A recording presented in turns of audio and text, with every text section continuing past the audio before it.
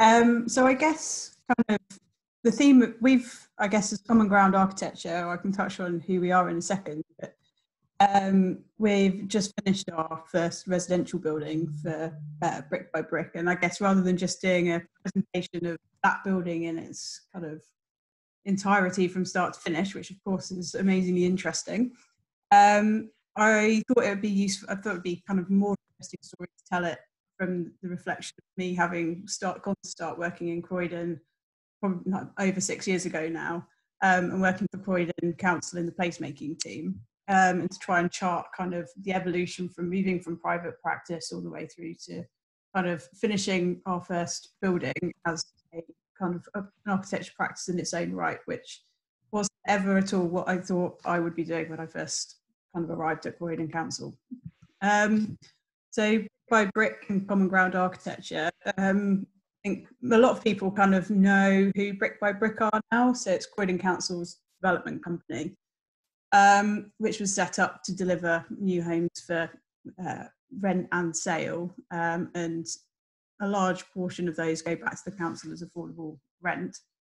And then common ground architecture, which is kind of the team that you can see in the foreground there, and see Sarah and Alex, who are kind of on the line today as well, is common ground architecture, which is our in-house design team that's kind of set up. We started working directly for Croydon Council, and then shortly after Brick by Brick launched, we launched ourselves as a team as well. So Brick by Brick is technically our parent company. We do a lot of our work for Brick by Brick, but we have been set up in a way where we've commercialised our services, so we can go and work with other local authorities and other developers. And so this is kind of a real landmark for us to actually have a building that we finished as common ground architecture to kind of pin our colours to the mast, so to speak, and say, you know, we know how to do it as well. So I can kind of come back to that in a second. This is quite a cluttered timeline, so I apologise for that, but it's just to give you an idea about the amount of things that have happened, and this is in the last 6 years. So I first started working, I went to work in Croydon at the beginning of 2014, and so 6.5 years ago, that was kind of the first move, and we're now finishing our first building. And there's been a number of moves along the way, which I'll kind of discuss over the next few slides. BC, before Croydon. Before I worked for Croydon, I spent about 10 years working for Lifshitz Davidson Sandilands on a whole heap of different projects. And I think this gave me a really interesting opportunity to reflect back and go, why did I make the move into the public sector? And I think this project, which is their scheme for affordable housing for Coin Street community builders, was not one that I worked on. I really wish I had worked on it, but it was finished in the mid-90s whilst I was still deciding whether or not to do architecture. But it was probably one of the projects that attracted me to work for them in the first place. And I think I came out of architecture school very, like a lot of architects coming out of architecture school, really did want to work for the public sector and for kind of community groups doing their own housing. And so I think that's kind of an interesting arc for me in terms of where I've now ended up. So I moved to Croydon work-wise to join the placemaking team in 2014 with Vincent Lacavara, and kind of effectively filled Finn Williams's old post. And it was kind of a big jump for me at the time, and kind of was going into the unknown a little bit, but knew I kind of was venturing into safe hands, given that Vinny had kind of cultivated a very interesting urban design team in Croydon. I guess I went there thinking that I'd be getting stuck into a whole load of town centre master plans, and this is and a whole load of planning policy. But unfortunately for me, that was mostly done by the time I got there. There were still a few bits and pieces going on, but this is kind of this is a plan of the Croydon Opportunity Area, with the 5 town centre master plans that are now kind of yielding quite big results as and Croydon's massively changing as a result of them and been very successful. And I guess my role ended up being very much focused on kind of guiding the developments through these master plans, through negotiating on pre-apps. And I also kind of did an awful lot of work, and Vinny was kind of big advocate of this, of going around the council and selling your services. So I was quite often knocking on the door of the regen team saying, hey, do you want me to do a capacity study? We're happy to help you with this site. And I think that probably is one of the reasons why I'm in the place where I am now. So it's quite an interesting kind of world in terms of public sector to go around and promote your own skills in your own organisation, which is not something that you necessarily get in a standard architecture practice. And then I guess this is kind of charting, moving forward a bit in time a little bit, is how much politics in local authorities can really either accelerate or drag things out. And in May 2014, Croydon had a swing from a Conservative administration to a Labour one. And Croydon's quite typical of having that swing. It's a swing seat nationally, and it is also a swing seat locally. And as a result of that, they tend to be quite ambitious with what they want to do in their 4-year periods. And I think this was no different when the Labour group came in. They also aligned with the appointment of Joe Negrini, heading up the corporate side of the council, who came in with a very kind of ambitious and, you know, we can get things done agenda. And as a result of that, there was a real kickstart to brick by brick being established in, well, I mean, it was effectively, there was a paper that was approved in 2015, which was establishing the principle of a development company, which with the idea that we would accelerate the development of new homes in the borough. And it was a real kind of trying to figure out how we get things done, because Croydon Council isn't a huge landowner in its own right, and a lot of the sites that they do own have got, you know, they're quite small and piecemeal, and they've been looked at time and time again for their development potential for new homes, and hadn't ever quite got out of the starting blocks, because as smaller sites, they were quite expensive to deliver. So the idea was set up a development company, turn it into a programme which was kind of bigger than the sum of its parts, so to speak, and kind of, if you're really ambitious and kind of get going, was the kind of ethos behind it. It was also very much a needs must. I'm sure everybody's kind of aware that there's huge local authority budget cuts, and in 2014 in Croydon it was no different. I think my first meeting I ever sat in for the council was them saying that there was going to be £100 million worth of cuts in the next 3 years. And you're sitting there going, crikey, I've just jacked in my proper architecture job, and I think I'm about to be made redundant because there's no money for anybody. But that's not quite how things happen. So the local authority also needed to find a source of income as well, which is one of the main points of Brick by Brick as well, that we buy our sites from the council, a separate independent company. We buy our sites, and so there's an income revenue to the council immediately as a result of that. And they also receive the profits of any of our developments after that as well. So there's no money that sits within Brick by Brick, it all gets recycled back to the council. And so they're already starting to count our profits as part of their kind of annual turn. So I haven't really explained when I joined, but so I kind of jumped ship from the placemaking team to the development team as the development company was set up, to work with Colin Lacey, who's our MD and CEO. And there was a pretty small team of us working on it. I think there was about 3 or 4 of us in the first instance. And at the same time, the council decided to go through a restructure of our department. So we had this huge agenda for delivering new homes and a very small number of people. So it was quite hands-on time. And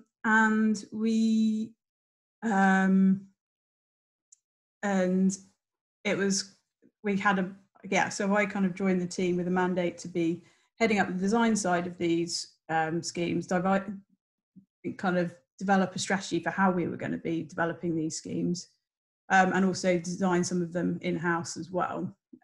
So I think we had 50 sites on our first list. I think we've probably got 30 or so kind of progressed kind of to a point where they're either completed on site or in the design stages.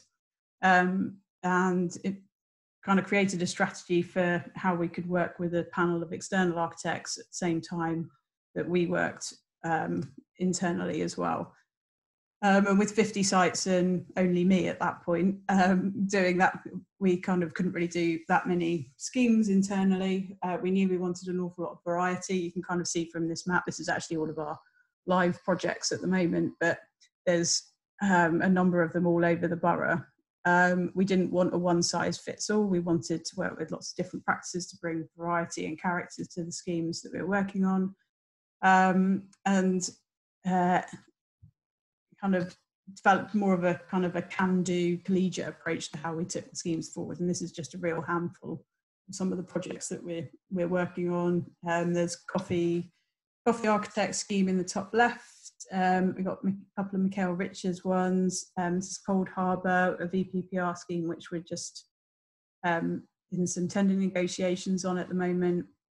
Got a Pitman Tozer scheme here. We're in Thornton Heath, which is now complete. And we've got the first schemes that were finished, which is HTA's Ravensdale project, which is in kind of the north of the borough, and one that's just down the road from it, which is Auckland Rise.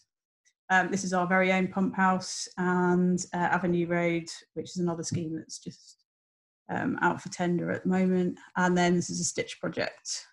So a real variety of schemes. And we didn't want to, the whole purpose of how we kind of got going, I guess, was to kind of just work together, and it was a kind of shared kind of thing to drive it forward. We had a number of collaborative workshops, which was how do we actually focus on delivering these schemes? How do we, get them into planning, but at the same time know that we can actually build them? So we devised a system of not necessarily retrofitting them all into kind of similar schemes, but to work with the parts that nobody sees. So we had a palette of standard bricks. I think there was about 10 in the end that we can negotiate prices on. All of them have got the same window systems. They've all got the same kind of internal fit out as well. So in everything that we were doing, we were using the kind of the quantum of the scale of the program that we were delivering to get best value. And I guess kind of Station Road fits into that as kind of the first one that we designed. And I guess bringing Sarah and Alex in now, they joined just as, well, Alex probably was the first one to join. Only just. Number one. and kind of worked on Pump House through kind of the early days and into planning. And then Sarah joined kind of probably about 3 weeks later or something from McLean, and started working on our little projects on the left of the screen here, which is kind of archived, sadly, but then joined us to work on Pump House in the detailed design stages. And that was our council team name, which is Design and Feasibility Team, which we realized working in the team, that was our acronym, which is brilliant. And kind of wish we'd called our practice that. But yeah, so I guess, Alex, shall I hand over to you? Do you want to say a bit about why you joined the team? So it was quite a big risk. Yeah, of course. Yeah, I suppose I joined sort of immediately upon graduating my part 2. In fact, I'd applied just out of curiosity, so speculatively, not really knowing what the job was about whilst I was still studying. Just I suppose because it tickled my fancy in terms of it being something quite original and something I hadn't come across before in terms of public sector architectural practice. I've kind of knew all its history and was sort of quite. Because a lot of my research at university was kind of hinged around public sector practice. And so it presented itself as an opportunity, and I ended up starting work sort of immediately upon graduating. it was just kind of a unique opportunity, I suppose, for me to be part of something quite integral from the very outset. And sort of the scope of work seemed, to me at least, relatively undefined at that point. It was the ambition was there, but the ability to have some sort of ownership and being part of a team from the outset, particularly, I suppose, caught my interest. And I'm glad I did take the jump sort of 4 years ago. And Sarah, you joined from McCrane and Lavington. Yes, I hope there's not too many screams in the background at the moment. There's bath time happening next door. Just to warn you. But I was at McCrane and Lavington prior to joining the design and feasibility team, and I'd been working on housing projects since leaving university. And prior to that, I'd done my part 1 at Hampshire County Council Architects Department. So I'd always had a bit of an interest in architecture as a kind of public service. But whilst that was a kind of school-based architects, everything I'd done subsequently had been to do with housing, and housing was kind of really where my interests lay. And so when I saw this opportunity I've advertised, I've been really interested in the work that Vinny and Finn, and then latterly Chloe, had been doing in the placemaking department. So I was aware of the forward-thinking nature of Croydon as a council, and the idea of being at something at its inception that was kind of delivering housing, even if private housing, but with proceeds going back to the public sector, I thought was a really kind of appealing offer at that stage. Yeah, I think it was I think I've forgotten to a certain extent about how much of a blank canvas it was. It's quite interesting, a bit of a retrospective, and starting out with kind of an opportunity to almost start an architecture practice, but it's not necessarily a personal one. It's you're doing for another organisation, but at the same time you've got to inject personality in terms of what we were doing. Completely. I think the social conscience was also a big factor as well. Sort of knowing that the money was flowing back into the council. I think that is that being the part of the foundations of the setup of the practice. It was only going to go one way in terms of its social conscience was just going to grow with it. As I was also a local Croydon resident for some time, sort of lifelong Croydon resident, so I had a bit of a vested interest in the money going back to the council too. Yeah, there's been increasingly more Croydon residents joining, or kind of common ground and brick by brick as well. It's quite an interesting kind of attractor for local people, which is great. Do you want to go through the scheme, Alex? Yeah, certainly. So this is Pump House. Internally, it was kind of been known as Station Road for some time, so if you forgive me if I spot between the names. It's located on Station Road in South Norwood, which is in the north of the Borough of Croydon. It's right next to Norwood Junction railway and overground station. It's sort of 100 metres from the station itself. It's located within the South Norwood Conservation Area, which is, I suppose, as a conservation area, has got quite, certainly along Station Road anyway, has got quite individual and sporadic types of building, but generally sort of an underlying Victorian brick aesthetic, interspersed with different degrees of development. So I started working on the project sort of fairly early doors, just pre-stage 1 in 2016.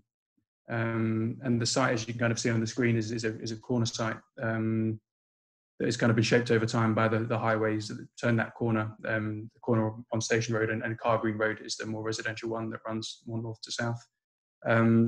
And it previously had a leatherworking hall on it, which we kind of found through sort of historic archives that seem to have been demolished sometime in the mid-1950s, and has laid dormant, or had laid dormant sort of ever since the 50s. The large building on the left-hand side of the plan, as you look at it, is currently an Aldi supermarket, and I think that's kind of changed hands. It's been a cost cutter previously, but it's always been quite a large site. And prior to that, there was a cinema on the site, which we kind of get to in some of the latter slides. But on Station Road, I suppose it kind of runs east to west, and then the crossroads at the top of the screen is with the high street, and that high street condition does start to bleed down through Station Road. It's quite commercial in its frontages, and then to the south it becomes more residential as you work towards. There's more open space by the railway lines. So although it turns a corner between two roads, it also represents kind of interjunction between. Sorry, I need to keep on moving the page. Sorry, Alex. Yeah, that's all right. And then it's probably worth pointing out that you've got this element at another kind of brick by brick site is Belgrave and Grosvenor estate to the north, which is something that HTA are working on as well. So it's quite it's an area where the council has historically owned kind of quite a few plots. Is there anything else you wanted to? I cut you off midway. Sorry. No, I think that's fine. I think probably ready for the next slide if we wanted to. I mean, I put this one in because it was talking about the proximity to the neighbours, and we've got, whilst it's kind of quite an empty site in its first instance, there was a number of windows and party wall conditions that we had to deal with the site, which had just kind of lain empty for kind of 30 or 40 odd years. It's been hoarded in recent years as well. Kind of been noticeably quite empty, you know, as you walk past it as a pedestrian. Yeah, and quite a mixed. I guess this slide's quite useful because it's kind of there's a real mixed grain of the buildings around it. This is kind of the conservation area extent really, which does include our site. But you can kind of see the other side of the street is quite consistent in terms of its Victorian kind of frontages, and our side has kind of been slightly obliterated through the kind of the 20th century. And then there's a real difference in scale when you come to kind of the towers of Belgrave and Grosvenor as well. So it was a real opportunity to kind of try and repair the site or repair some of the damage to the street scene. I'm back over to you. Yeah. I think it's a really good point. I think sort of sticking those two conditions together, and it's quite obvious in the AXO, you know, from the height differences. And so that's broadly what the footprint in our early sketches did. It was looking to wrap that corner in quite a literal sense, and follow the perimeter of the site to kind of maximise its extent, which was then quite simply extruded up. And then towards sort of the latter sketches, the concept of sort of two interlocking forms that, you know, present themselves on two different facades started to. Sorry, I zoomed on too quickly. The concept became quite ingrained from that stage onwards. Sort of the idea of it having a commercial frontage addressing Station Road, and then physically stepping down with a secondary frontage, then, you know, presenting itself to Car Green Road that was more in keeping with sort of the residential street. And I suppose the interlocking form ultimately meant that, you know, planners' initial advice was, you know, a corner building of that nature ought to have a setback. I suppose it does have a setback of sorts, but not perhaps in the obvious sense. Yeah, it allowed us to kind of have a more pure form and not have it. Also, I guess, kind of one of the things we have to be quite mindful of is the finances of the projects. So it's kind of, if we can avoid kind of doing any offset steel work or kind of things like that, or any additional kind of clumsy kind of transfers, it just means that we can prioritize where kind of our money goes on the outside of the building as well. One thing we were quite keen to avoid, or I was quite keen to avoid from the outset, was there's this site was once upon a time square with the leatherworking hall on it, and we had this nice kind of engineered curve that was kind of dominated the site, but, you know, there's no kind of features locally that have got a big curve on them, and didn't really want to kind of create a curved facade that kind of looked an angular way on the street. So it was quite important that there was kind of still a building that kind of faced onto the street and gave a bit of confidence back to that street scene, which was kind of, this had been a big gappy tooth in it for a long time. And so the idea of interlocking these two forms kind of allowed to have one big square frontage that kind of gave that confidence to the street scene. And the curved building ends up being kind of a more humble kind of lower building that then hugs the corner. And so, yeah, so you've got this kind of elevation kind of it kind of explains kind of what I was pointing out with the frontages on the on the north side of the street are kind of quite consistent, and then this side was kind of far more broken down, and the idea of actually putting building back in that kind of sits right in the centre of the space was in the street was really important. Yeah, there are quite distinct clusters, I suppose, of groupings of buildings or pairs of buildings that exist along the road. You know, varying height, I suppose, but that corner site did present itself as an opportunity to have something that was, you know, perhaps a bit taller, a bit more confident, that held that corner with a degree of certainty. And that's an image of the cinema I mentioned previously, sort of an Art Deco Odeon that had stood on the site of the current Audi building, which was unfortunately demolished, but had that elegance once upon a time and had that confidence that the sort of the road seemed to be missing. So it was just trying to unify it, you know, together and to bring that composition back to the fore. Yeah, I think I was amazed when we found that photo. I was just like, how on earth has this street been missing that when it had that all along? It's so sad that it's not there anymore. Is the kind of the supermarket building with the flats above it really doesn't give much back to the street scene. No, it's very endless. It's just so long along that high street. It just seems to go on forever. Sort of the repetitive bays.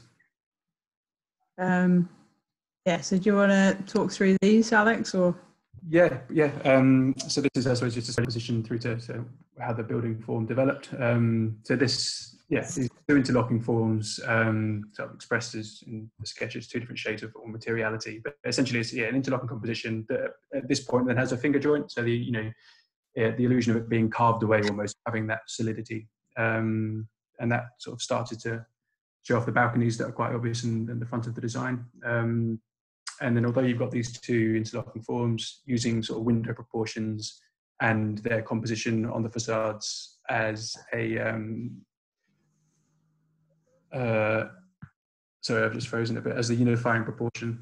I think it's kind of important to have it as a symmetrical facade that was kind of had that referenced the Odeon building as well, and the proportions of the windows try and reference the kind of proportions of the Victorian kind of building stock as well. Yeah, and then the articulation of sort of the ground floor condition being slightly separate. There's no flats that occur on the ground floor. It's a commercial frontage that fronts to Stationary Road, so it's having that larger floor to ceiling height, wider bays, and ultimately a large area of glazing. And then the articulation of the top being ever so slightly different and sort of protruding beyond the darker form and elevating it to its highest point. And then this kind of starts to build it out in more detail with kind of these kind of calibrated columns that kind of sit between each of the faceted floors. Kind of we played around for quite a long time to figure out what was the style of architecture we wanted here. And at one point it looked quite Art Deco, and realised didn't really want a pastiche Art Deco building.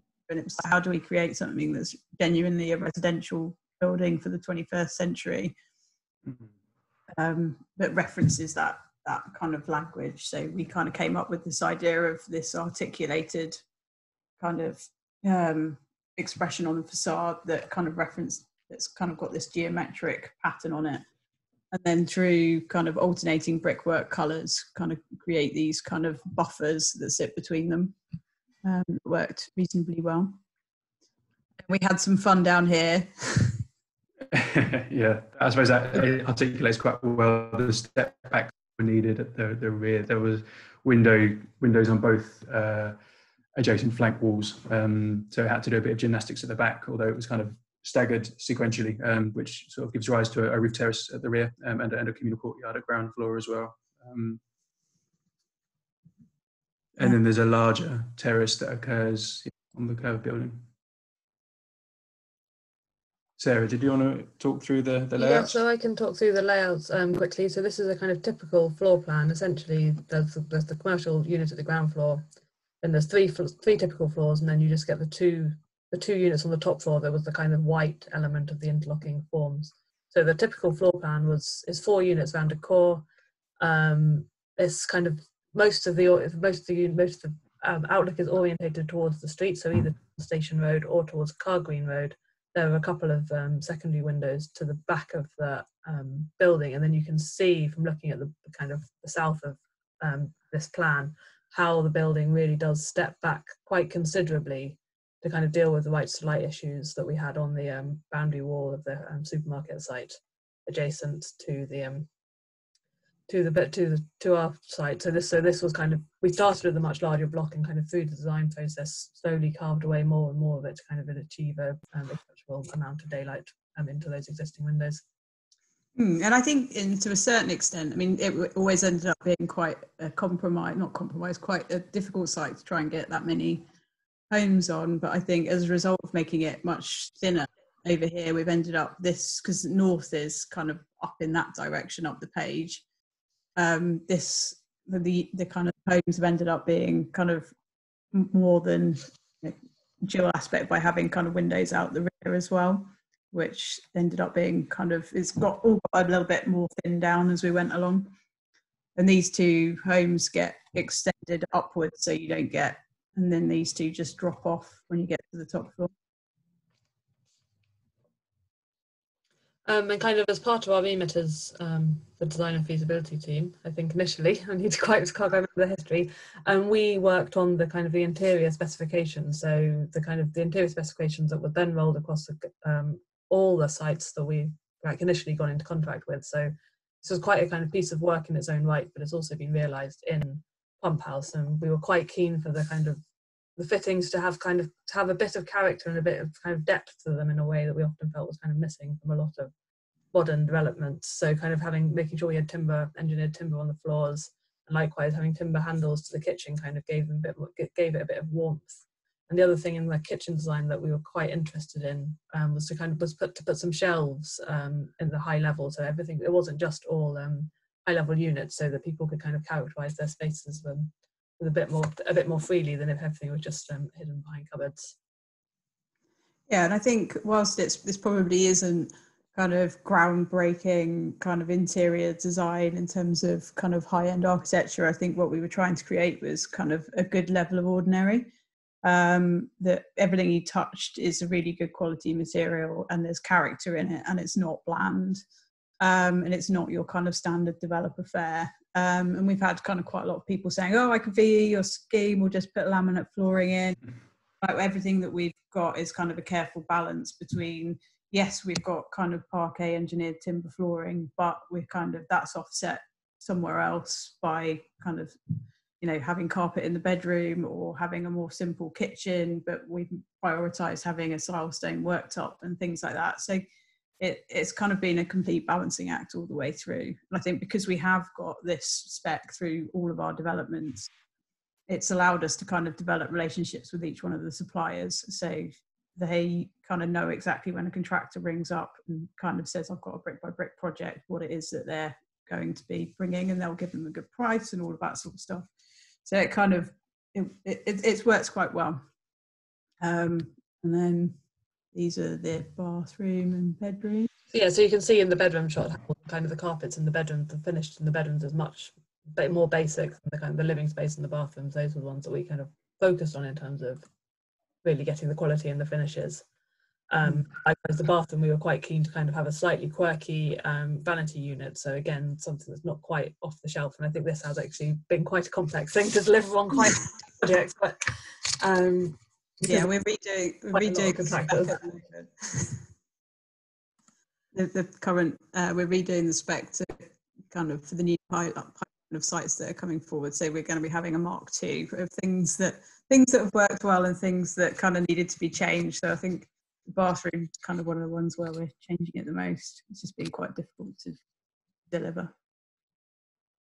And then this just quickly looks at the plan of the ground floor, which kind of, we went through a number of variations kind of through the planning process. Kind of the initial brief was that we were providing a commercial space on the ground floor.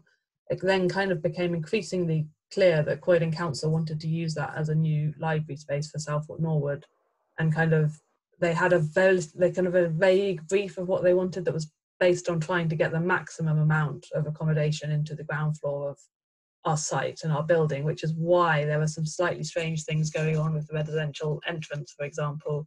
It was kind of we kind of had to carve out as much space as possible to give over to the library, as opposed to kind of have the generous residential entrance that we kind of started off with, where you have a straight wall coming in, as opposed to this funny little dogleg that we've ended up with. But I think the library space itself is pretty substantial and should be quite a good unit once it's fitted out.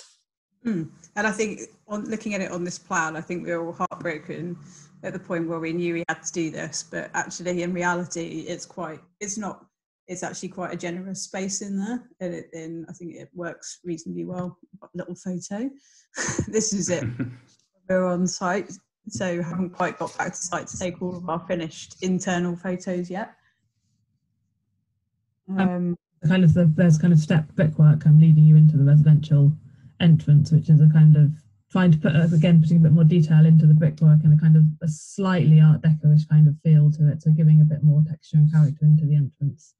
I think it's been working quite well. Yeah, and I think this was the kind of we've got this kind of elongated kind of herringbone language that runs all the way through the interiors and into the parquet flooring, and the idea that it's much louder and kind of dramatic and more like a Victorian threshold kind of tiled entrance into a home in the entrance hallways, and then it gets quieter as you go up into the internal spaces. And then it's starting to go up, which was quite an interesting period. I think procurement had always been a big risk for the small sites. I think you can kind of design them quite sensibly. You can get some great architects involved. But then if you can't find the right contractors to build it, then it's going to be very, very difficult. So as brick by brick, we devised a strategy for tendering out the smaller sites, and break them down into packages of about £20 million each, and kind of tendered them to 12 different contractors on a single stage D&B, with the view that there were 4 packages within those 12 contractors, and 3 contractors were priced for each, and we would take the winners and the 3 fastest losers through onto a framework.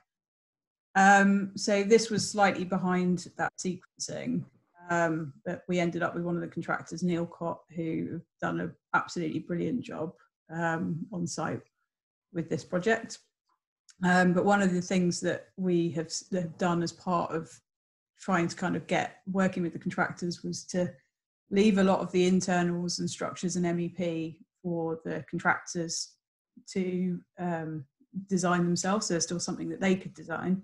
We locked down the externals in terms of brick detailing and external landscaping to kind of about stage 4, but left kind of the coordination to be done by the contractors, meaning that they could make efficiencies where it works for them, but not at the cost of stuff that was important to us. And so this interestingly shows this project going up as a steel frame. We thought it was going to be concrete, which presented some issues. But generally it's worked quite well. Alex kind of did the kind of work on site through this. And again, kind of we work, just I guess before I hand over to Alex to talk through the site work, I guess we work quite differently to how a standard architecture practice works, because we're embedded within the same organisation as Brick. We stay as the client side architect through construction, but we do all the client side monitoring for every single project across our portfolio, which kind of allows us a bit of a glimpse into how everybody else is doing it. And whilst that's kind of traditionally not what a lot of architecture practices would like to do, because they want to be there with the contractors, I guess our client side responsibility kind of ends up being quite hand in hand with the contractors anyway, because we're kind of the ones that are still there at the end. We don't have your fee's burnt, so we're not really interested in talking to you anymore. We just want to get this handed over. So we end up being quite kind of close to a lot of the construction projects than we perhaps traditionally would if we'd been novated over. So Alex did the client side monitoring on this and did part 3 on it, more importantly. Yeah, it was quite an interesting case study. So, yeah, we like Chloe was saying, we do client-side monitoring for all of our sites, but we had a vested interest in this one, seeing our own designs kind of realised to the best they could be. So when the contractor decided to switch from concrete as we had envisaged it, or at least had we drawn it up, to steel, this is still early steels going up. You can see the lift shaft going in. There were kind of some coordination issues from the outset that kind of resulted in a few lumps and bumps that we weren't necessarily expecting, which we kind of worked with the contractor quite closely to try and design out as they were progressing works on site. So even from the very beginning, sort of we had quite a close working relationship with the contractor in resolving anything that kind of reared its head mid-construction. This is probably 3 months in to the build. There was no site demolition aside from sort of breaking ground. There was nothing much on site to begin with, so it was relatively quite a fast start. Apart from the lengthy party wall negotiations and service diversions, but and then we wrapped it up quite quickly. Do you want to talk through these, because it kind of I think the steel frame made it go up like pretty quickly. Yeah, I mean the pictures are very self-explanatory. When it kind of the steel frame flew up, and then this is scaffolding and putting all the metsec in. This was still with our old brick banding on the scaffolding, but it kind of went up very quickly, and then from that point onwards, sort of the site compound was quite visible. There was because we were building on the majority of the site, sort of most of the footprint was taken up. In terms of site storage and facilities for keeping materials and bits, was where the library came into its own. So the ground floor became a place to store all the materials and sort of the compound for the site.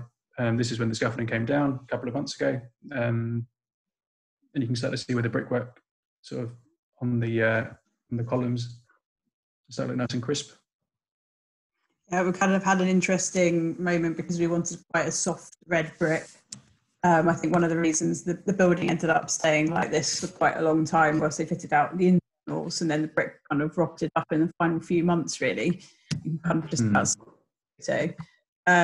was it because we'd gone for quite a soft red brick. The tolerance on that ended up being quite a lot smaller. The white came in their uppermost tolerance, didn't they? And the red came in their lowermost tolerance. So actually, when they were trying out on site, there was quite a noticeable difference that they had to account for in laying the brickwork that took a bit more time than they had anticipated. Yeah, but I think they ended up doing a really good job. And this is with the balconies all going in. And then this is what it looks like today, which is really great to see. We've got, I think this image in particular kind of shows kind of how this kind of quite kind of confident white brick building sits in the middle of the street, and the red building kind of helps tie it into these kind of Victorian fronted properties to the south, and really does make a huge difference to how Station Road feels as you come out of the station.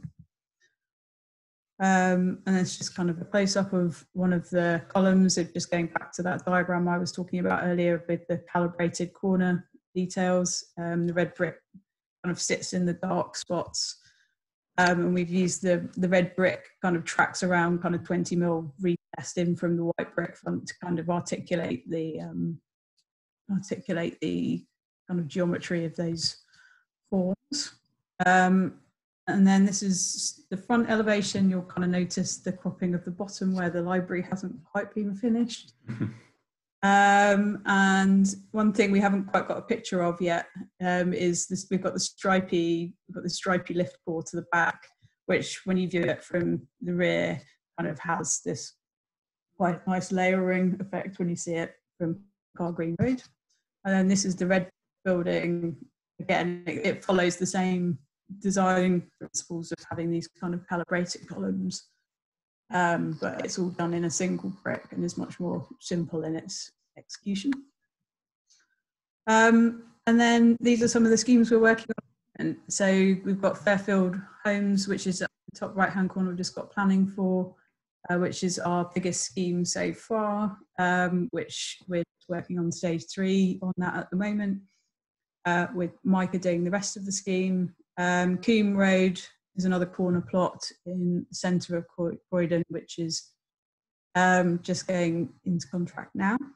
And then we've got Bramley Hill Estate, which is kind of a scheme for 53 homes on this is our first estate scheme in kind of just central Croydon.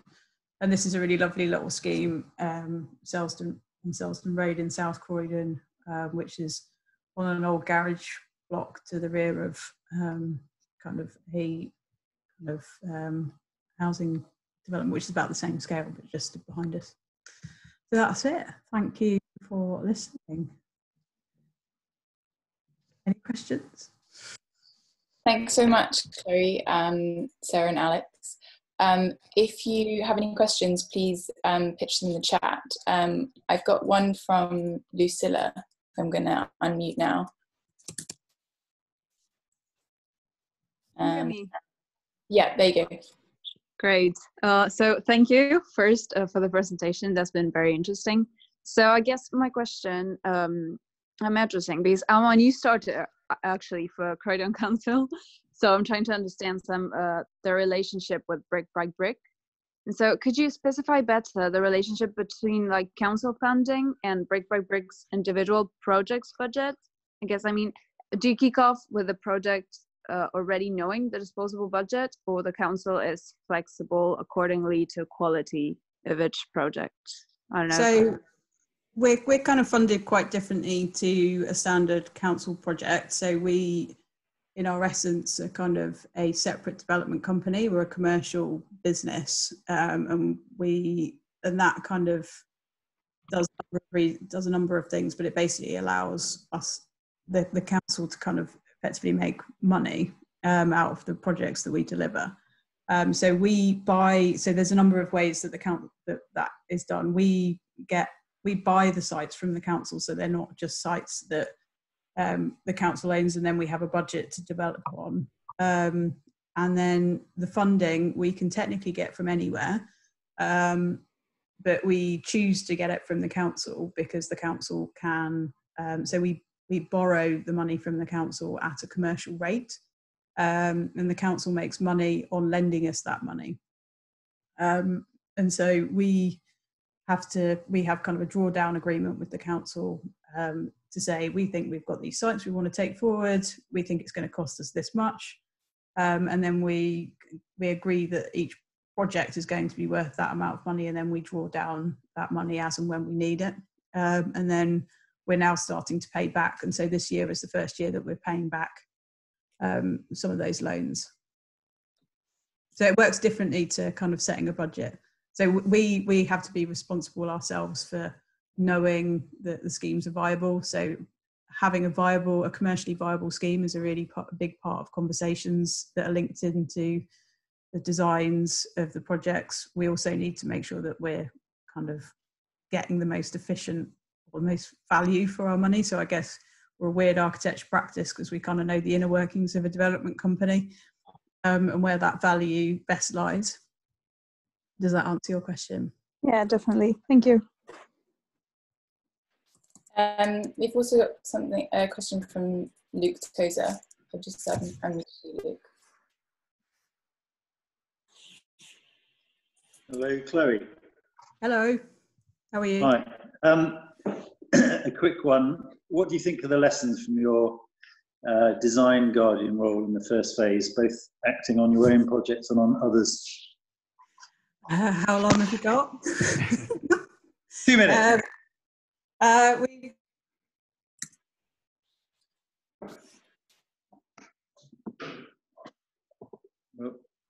think we've lost Chloe.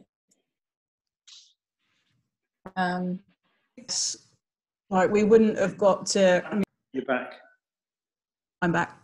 I guess we wouldn't have got to where we are without being as ambitious as we were in the first instance. So doing 50 small sites as one programme was ambitious, and there's been some that we found have been incredibly problematic as we've gone through. But that said, we've developed, there's 20 of them, 20 projects that are kind of nearing completion or have completed now. which is an amazing thing for a development company that started 4 years ago. Lessons learned, stay away from boundaries unless you absolutely need to. So we've got kind of a new rule, which is particularly on garage sites to the rear, stay at least 1.5 meters away from boundaries. We have learned a lot about kind of what we want as a client. I think we've got much more savvy about what is a by brick product, what works for us, what doesn't, what is where the problems are. We're quite good at spotting problems in designs now. We have learned an awful lot from doing the internal specs, so we've made some changes to that recently, and I think the product's going to be better, and it's going to be much cheaper for us to deliver as well. Loads and loads. Yeah, just keep on setting yourself targets, really. I think we're constantly just trying to kind of create new things to aim for. So we're also looking to try and do One Planet Living. Well, we have committed to doing One Planet Living on our projects moving forwards as well. So 0 carbon on new projects. Just keep making your own life as hard as possible, and you'll do better than not trying. Be ambitious. Next up is Max, who I'm going to unmute now. Hello, hi, my name's Max Jubney. I've been hugely impressed by seeing the progress and the quality of the architecture that Brick by Brick has made over the last 4 years. I mean, it's absolutely outstanding. And I just wondered, what are your ambitions for the next 5 years? So we see ourselves as a development company. We're based in Croydon. Our profits go to Croydon. We're a development company for Croydon, first and foremost. But we're now starting to acquire sites that are not ones that the council owns. We are a development company that wants to deliver 500 new homes a year. And that's kind of what we're setting ourselves up to be able to do. And if they are on Croydon owned sites, we're also doing that. And so we're looking at new opportunities across the country as well as kind of local to London. Also kind of looking to kind of sell our development expertise on small sites in particular, and also looking to deliver new ways of new homes. So looking for opportunities with community groups and facilitating them, and community-led housing as well. So as much as, we want to build on the expertise, we want to start using the expertise that we've learned over the last 4 years to really kind of help housing delivery across as many places as we possibly can. We know Croydon and South London particularly well, so it makes sense for us to be focusing in that area. No, that's great. I mean, because it seems like you've done it relatively easily compared to what some other councils, have struggled to do. And I'm just interested, is that because Croydon were very, very sort of progressive to work with? Do you think it's a model that can be rolled out across, other boroughs, and that actually, we could see much more, small sites as well as larger sites with high quality architecture? I think it's already happening in other local authorities. Like most people that I speak to, particularly in London and even out of London as well, are, nearly every council has got a development company. Some of them are more dormant. Some of them are very active. You've got kind of the likes of Red Door Ventures and Be First, who are doing kind of similar. Well, Be First is doing probably much more work than we are. I think we've been successful, and for a large part because we were ambitious. And I was trying to make the point at the beginning of the presentation about kind of the politics, in particular in Croydon, and things aligning, shall we say, in terms of corporate will and need, because they needed to make money, and kind of the kind of local and the politics wanting to actually be progressive. And so if you have all of those things together, it really makes things happen. And I think other boroughs can struggle because sometimes those things work against each other. I Thanks. think we're going to have to take the last question from Jessie Honza. I'm going to unmute now. Okay. So, hi, thank you very much for the talk. I wanted to ask about the challenges of dealing with small sites and infill sites, and specifically if your relationship with the council gives you any sort of advantage to dealing with sites that maybe other developers, the type of sites that other developers wouldn't be able to, if you have any insights to give about that. I guess we, compared with ordinary developers, we obviously know or have a way of finding out where all the small sites are. So one thing we did as Common Ground, and Alex and Sarah did a whole heap of work on that, was mapping every single potential site that Croydon Council could own or does own that we could look at developing. And that was a massive kind of relationship win, I guess, with the council. But from all other aspects, it's kind of, I don't think it's, certainly in planning, it's no different. We don't get any special kind of measures. We don't want to. We want to be treated the same as everybody else. So we work through a planning consultant and have regular pre-apps with the planners.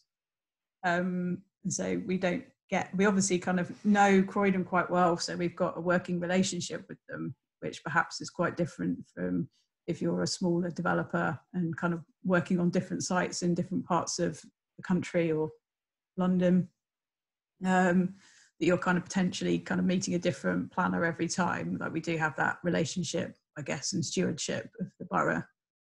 And yeah, we're kind of, yeah, I don't think we get any special treatment.